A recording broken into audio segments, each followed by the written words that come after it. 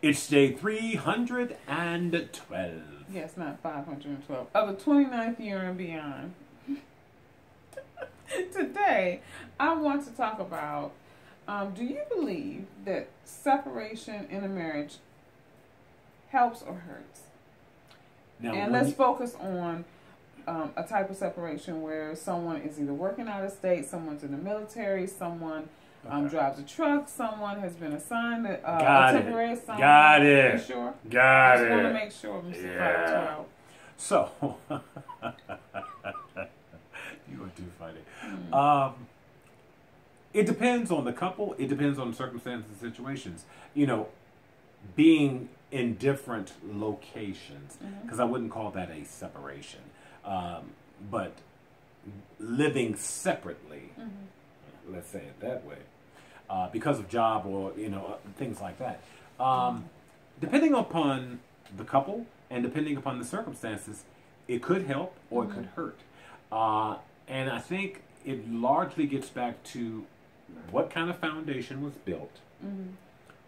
Were there challenges and issues, major concerns prior to, you know, having an assignment that has one spouse one place and the other spouse a different place?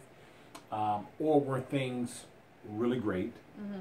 So, you know, I believe that all of those factors come into play. Okay, so let's factor in our situation.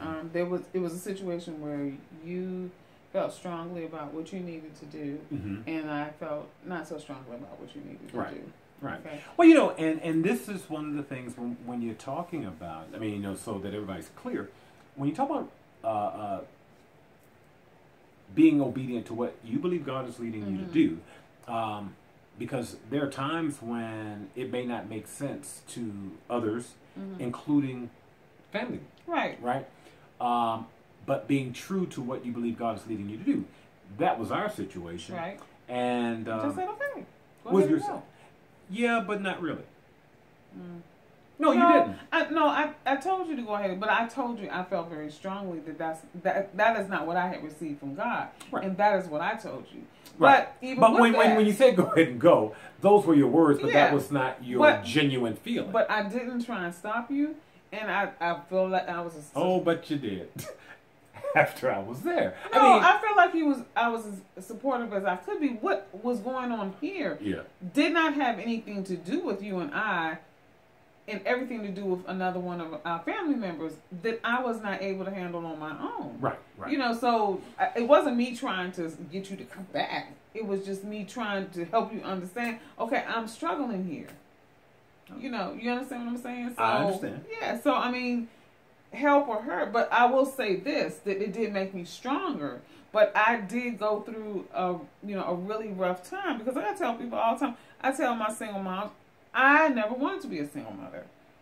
You know, and he says, well, you weren't. Yes, I was, you know, because I was still trying to juggle all the stuff that, you know. Locally. Yes. When I was not here. Right. And the thing is this, you said it strengthened you. Yes, it did. Which is a great byproduct. However, because of the hurt that you experienced during that time, it was painful for me too. Oh. And I'm sorry. Really? I didn't have any sympathy for you. I didn't. I'm not asking for sympathy. I'm just being honest. No, and I get that.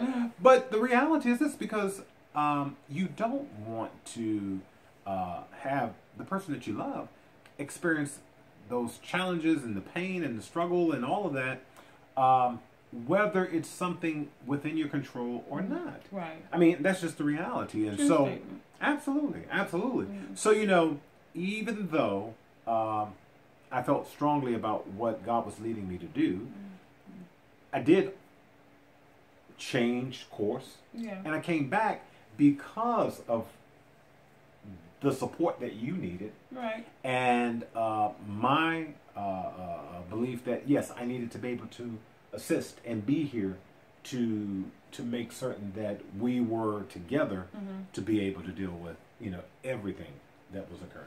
Truly. And I also, you know, with that, you know, because it was a spiritual thing, you know, I did support him in saying, okay, go ahead and go. But there were circumstances that were extenuating, and I felt like if this was something that God has sanctioned, we wouldn't have been dealing with this. So we agreed to disagree. Until tomorrow, if the Lord says the same. Part 2.